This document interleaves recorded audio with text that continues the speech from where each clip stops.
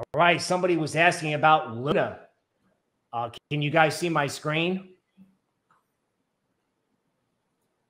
Yes.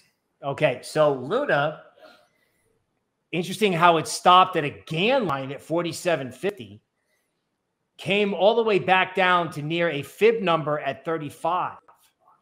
So this is the power of everybody getting sucked into the top, big players likely taking profits and headed for the door at the end of the year. Now, that said, if 35 acts as support, this could be something that turns around and goes to 53.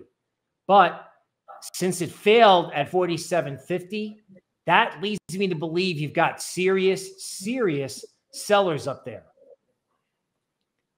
So two things. One, if 35 holds, that could be very bullish, because if sellers have emptied their chamber and left, there may not be product or there may not be supply above the market for new buyers. So 35 acts as support, Luna can go to 53. But mark my words, if Luna does not hold 35, this could be another one of these things where the easy money's been made and people got trapped up top trying to chase it.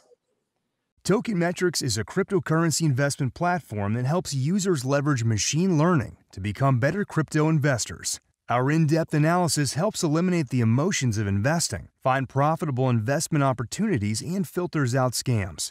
Learn more at tokenmetrics.com.